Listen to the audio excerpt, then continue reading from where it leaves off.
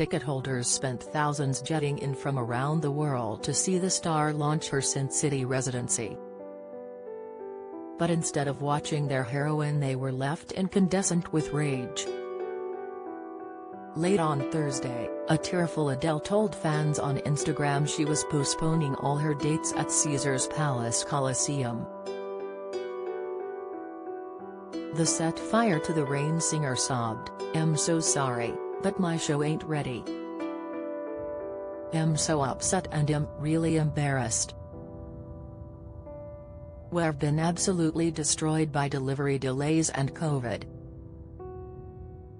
Half my crew and team are ill with COVID. And it's been impossible to finish the show." But many devotees of the 33-year-old Londoner were furious. Anthony Freer, from York, landed in Vegas earlier on Thursday to see Adele as part of his 50th birthday celebrations. What is happening where you live? Find out by adding your postcode or visit in your area. Yesterday he questioned if he'd ever listened to her again. Adele has form for this. I am so angry. Adele with all her millions should be refunding the money that we have shelled out. The electrician and Powell's Simon Bell, 45, and Aaron Tyson, 38, paid £4,300 for flights, plus hundreds for 3 nights at Caesars Palace. Show tickets cost £330 each.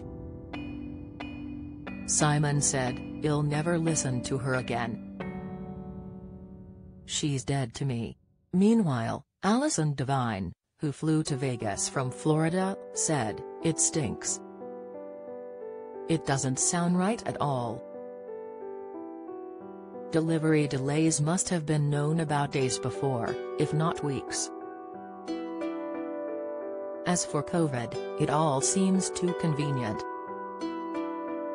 The crown Adele was wearing for me has more than slipped." Many others said they did not believe COVID and delivery delays would require her to cancel all 24 nights, postponing them for months. But after the singer released her social media apology, other followers said they feared for her well-being, pointing to a bruise-like mark on her left wrist in the video.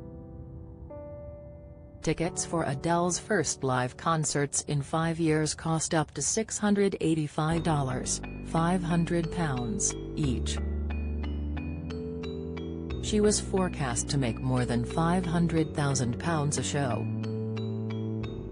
The megastar was forced to cancel the final 2 dates of her last tour, at Wembley in 2017, after damaging her vocal cords.